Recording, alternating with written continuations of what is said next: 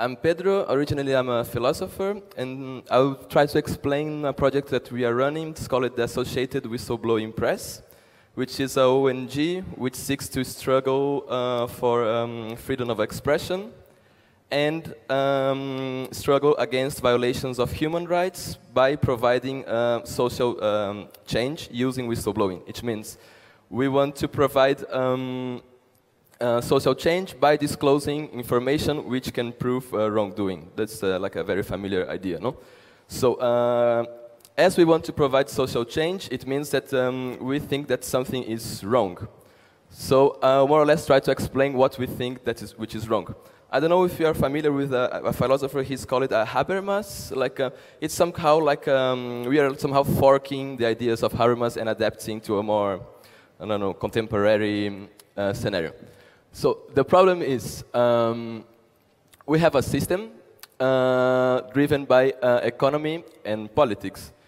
It means we have a structure of exchange and a structure of power in which our world of life is inside.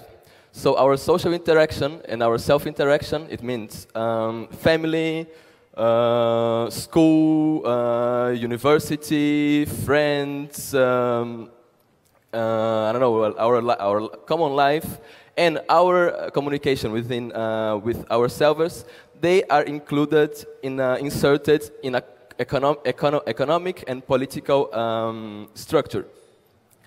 The problem is that the imperatives of this structure, this economy and political structure, they are really invading our world of life. It means our social interactions and our interactions with ourselves, they are obeying these imperatives, which is money, is now the economy imperative, and power, the political imperative.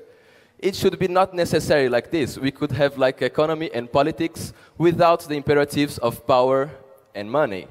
So the problem in the end is that we have a problem with a moral problem in economy and politics. This problem leads economy and politics to really like invade our world of life. For example, now we have like a hypertrophy of jurisdiction. It means each common acts of our life, for example, peeing, are regulated by law. And these laws, they are being used as tools for these imperatives, which is power and money. So this is the basic problem. You can identify this, for example, in every kind of unfairness. For example, we can see as social interaction. Like unfairness, war crimes, corruption, they're all led because people are just obeying power and money imperatives. So this is the problem that we want to change. So we think that society is modeled by information, behavior. Behavior is modeled by information. So the way we have to change this structure, this invasion of this power and money imperatives on the world of life, in the world of life, is to change behavior of people. So we change behavior of people by working with these two parameters, which is the kind of information which is available for people and the ways of assimilating this information. For example, you can take it like in two ways. Both in a philosophical way, which means like everything you do was designed by the information received, both sensorial information, intellectual information, conceptual information. So in the end, we are feeding this structure because we are behaving in a way that legitimizes, in the end, this kind of politics and economy. Our consumption habits, for example, they justify and legitimate this kind of economy. Like people which are in power, politicians, they have been voted. So the problem is that it is in our hands. So we have just to change this structure of the kind of information which is available and the ways of assimilating this information to change public dialogue. And on changing public dialogue, we can start to change behavior of people. So they will start to vote in other politicians, or maybe not even stop voting. They will start to have like other types of consumption that will not legitimate this structure. So our project is more or less organized like this. We have NGO, and it's now based in Belgium. And from this NGO, which is under the legal framework, the Belgian legal framework, which is a framework which can at least provide more or less protection of sources with some restrictions. So we can more or less protect our sources. Not fully, because it's nearly impossible to find it does not exist actually a legal framework where you can totally protect your sources. But comparing like the Belgian one and the Icelandic one are like the best, but now we chose Belgium. So we work with an NGO which provides a legal framework. It's more or less a legal shield, and this NGO starts to construct like local nodes. It means working groups of people which are built of hackers, IT experts, journalists, activists, human rights advocates, designers, why not? So each local node, which means a whistleblowing platform, inserted in a specific social context, which receives files and dialogues with a specific public.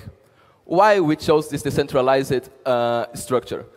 Because if we really want to change public dialogue, we have to change, first of all, information which is available.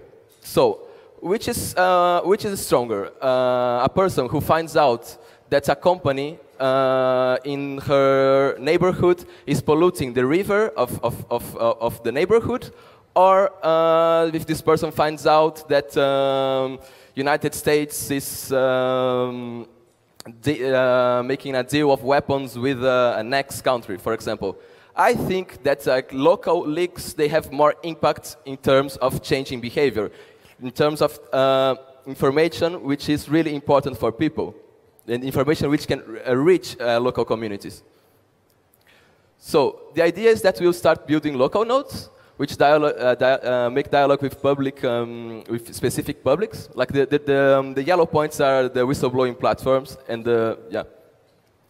From there, these local nodes, they will start to exchange information between themselves.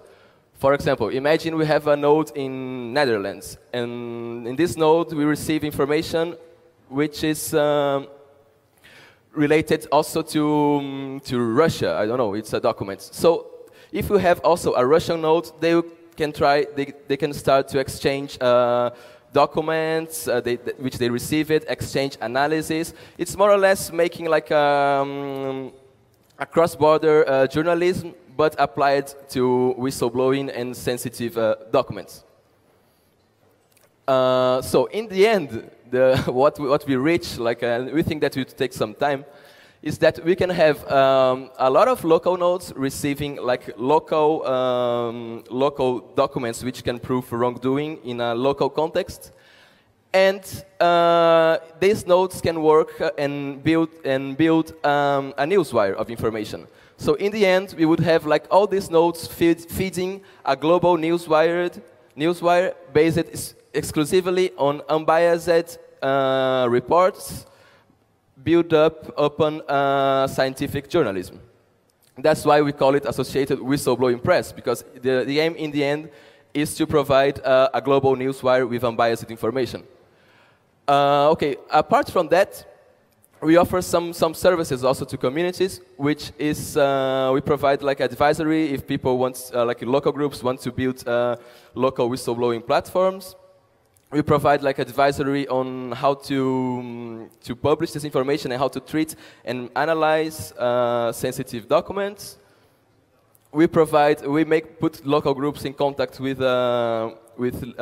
legal associations like focused on the legal aspect.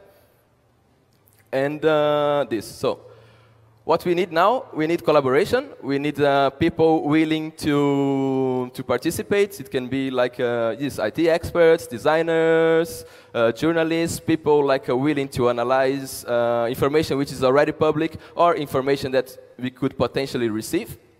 So you can go to awp.is to, if you are interested. We really need, and we are really open to really like start opening new nodes of whistleblowing.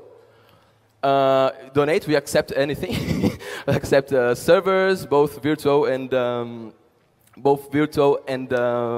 dedicated. We accept hardware of any kind. We accept bitcoins, money, of course. We are already running a platform. It's to receive files, which is an international one. It's dropbox.awp.is. So you can go there and read like our policies, our data management, and moral policies in which regards like manipulating these files. And we also have our first local whistleblowing node, which is in Iceland, which is lios.is. So, well, I think it's this. Thank you.